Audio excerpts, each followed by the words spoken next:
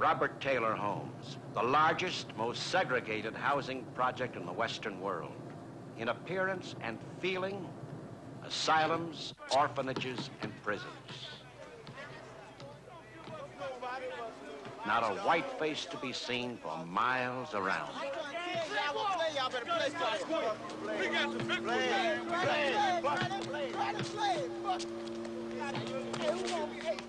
Renault Robinson, a young South Side cop. He knows Robert Taylor Homes like nobody's business. But he has a vision. He knows what Robert Taylor Homes are, or what they can be for those who live in them. Okay, I have a feeling that we can reform this housing to the extent that we can make people whole again and give them a lease on life that they don't have now, which is something that's very important. If we give these people health care, perfect schools, all of the city services that they're supposed to receive, decent housing, good elevators, you know, the whole bit. What you end up with is less people who are plagued with problems and less problems on the government.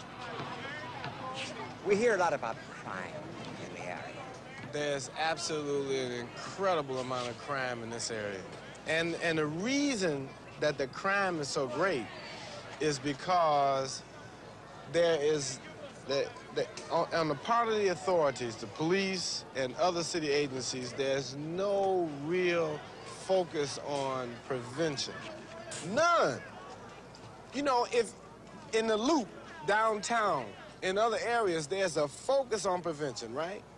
There are police officers on the corner, there are policemen walking the street, there are policemen stationed in places. Have you seen one policeman over here?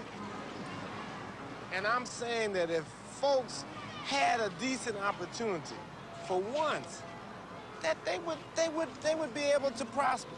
And that's gonna happen.